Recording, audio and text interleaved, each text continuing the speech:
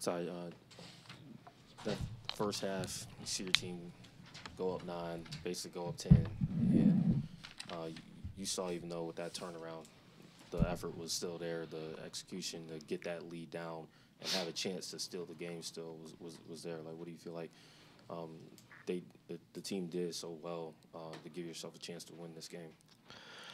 First off, I just want to, thank our fans. They've been unbelievable this year. Sticking behind us, the inconsistencies of lineups and different things, and they stuck behind us 100%. And so I just want to say thank the fans. They were great, all year long. My whole tenure here, the last 3 years, has been great. I want to thank my coaching staff, second of all, who put in work every single day and helped me and in every way and shape and form I need. They're always there for me, and I couldn't do this by myself. And so I want to thank my coaching staff, and then I want to just thank the players, for everyday grind for 9 months and to get to this point. And no matter who's in the lineup, who plays, um, those guys play hard for me every night. And so I can't ask for much more than that. Being a head coach, just having guys that are going to compete and fight for me every single night. That's all you can ask for. Um, and then I want to thank the organization. Mr. Bomber and Lawrence and Winger, Mark Hughes, Trent. Just thank those guys for the opportunity.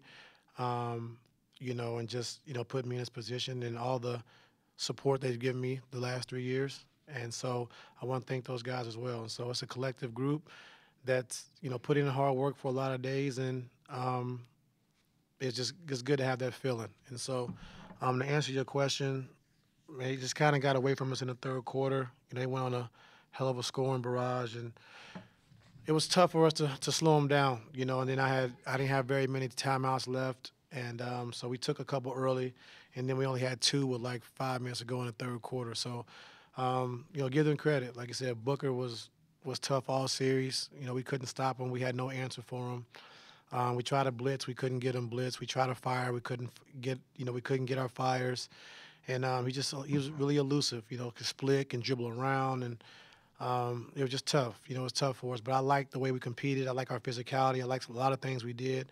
And like you said, in that fourth quarter, just fighting back and with a rush layup, having a chance to to tie it up, and we missed the layup. But I never fault our guys' effort in the locker room. And like I said, we just ran up against a really good opponent. Mine did a great job, and that's it. Just to follow up and just pardon the thought, but this was a trying season. I know for you, not just with the team, but otherwise, it's been a trying 3 years and everything. Like, how do you kind of get yourself to a point where you can kind of reflect and give yourself time to, get through what you need to continue on after this season? Um, for me, I think the encouraging thing is like with our team, with PG and Kawhi healthy, we haven't lost a series yet. And so um, it's always in the back of your mind, like what if? And it's easy to say what if because a lot of guys get hurt, but it's just been our luck the last 3 years. And so if you look back to my first year taking over, we did some really good things, and Kawhi tears his ACL, then he misses the whole next season, but we haven't lost a series with our whole team, and so that's encouraging. And so just I think just taking some time and let our coaches get a break, let everybody get a break, and just reflect on the season, and then come back and just try to be better than we were this year.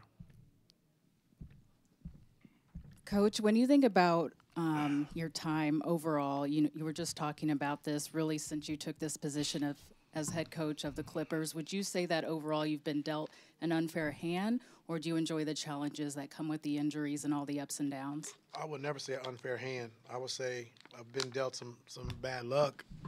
Just some um, with our two-star players. But it's as easy as it is for me to say, oh, we missed those. But I mean, it's harder for those guys. You think PG and Kawhi want to be hurt? In the playoffs. So I feel bad for those guys because they want to be out there helping their team and to compete. And just unfortunately, the last 3 years we haven't had that. And so, I feel bad for those guys for putting all the hard work in, Kawhi, all the dedication he put in from the ACL, coming back, playing his best basketball since January 1st, and then for this to happen, and so I feel bad for those guys, and so, it is what it is, and like I said, back to the drawing board and come back next year, and, hopefully we can have a healthy team. Ty, what beyond the injuries, what sticks with you about the way this season didn't live up to your guys' high expectations? What else could be? I mean, yeah, our two best players got hurt. I mean, what you take Steph and Clay off of Golden State, take Booker and KD off this team. Greek Freak was out 2 games. He's the best, So just, take your 2 best players off any team in the league and see if they can win in the playoffs against a team that's picked to win it. So no letdowns. Like I said, I'm proud of every guy in that locker room.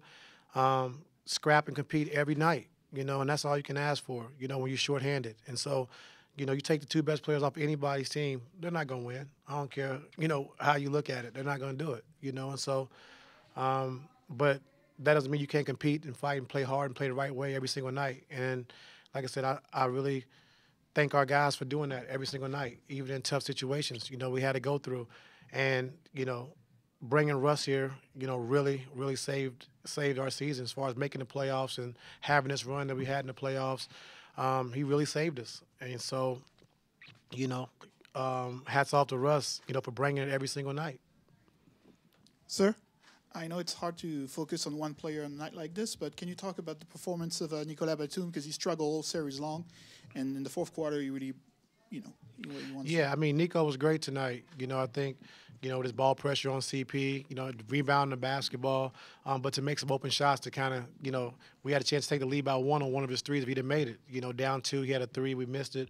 But, I mean, I thought it was great all night. And I thought everybody that played tonight really contributed, in the best way they could. And, like I said, we just got, a couple breaks that, missed 3, missed layup by Russ that didn't go our way. And, we lost the game. Hey, Ty, follow up on Russ real quick. I asked Paul earlier this today, but do you guys feel validated at all with how well he played and how important he was to this team, and the sort of like asking for him like you guys did? Yes, ma'am.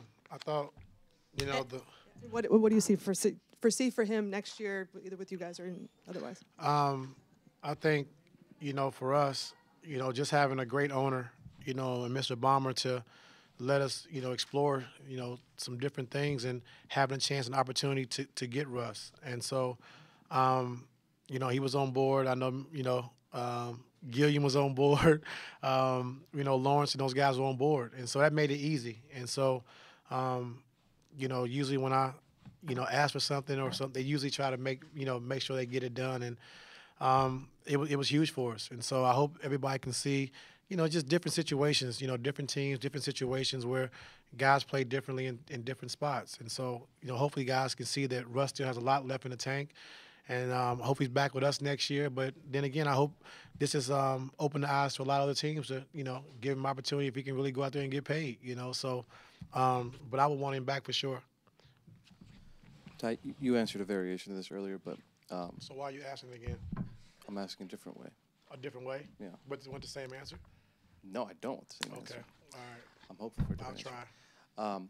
For you personally, though, it has been a long year, personal, off-the-court stuff as well. Not questioning necessarily the commitment, but how hard is it to go through this grind? And I guess how committed are you to going through? That's not the best way to word it, but committed to going through this again next year, hoping that we have better results with injury luck and everything.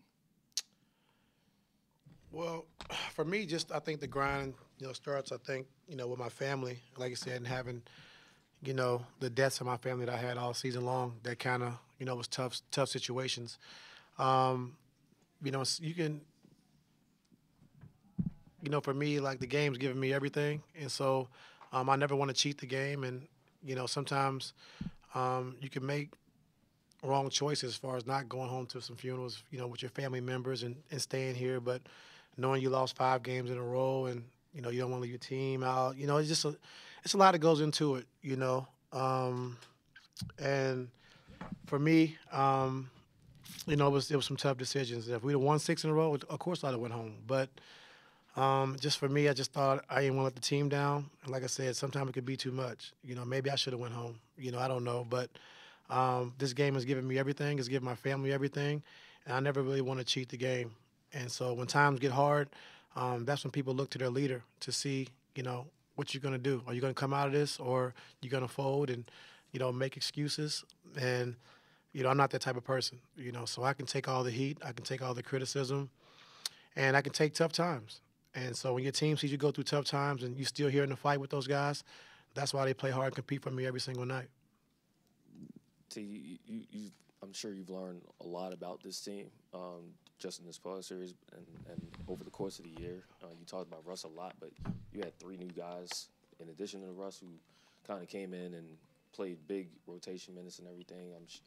If there was something that you said you had to learn about this team from a roster standpoint, from a personality standpoint, based off where we were last year, how do you feel like that helps for next season as far as what this team needs around your best players? Yeah, I think, having a training camp and get a chance to understand what we want defensively and offensively.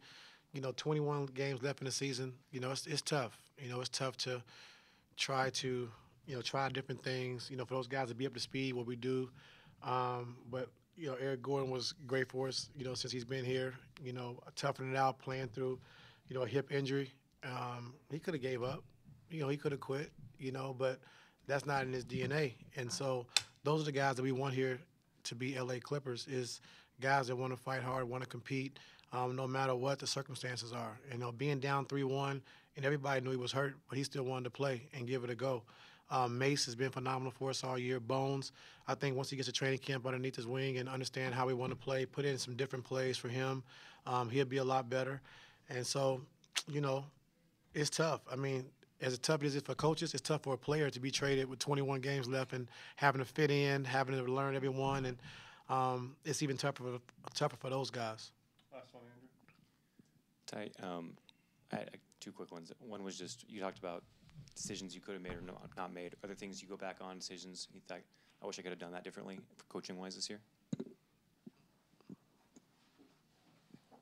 No.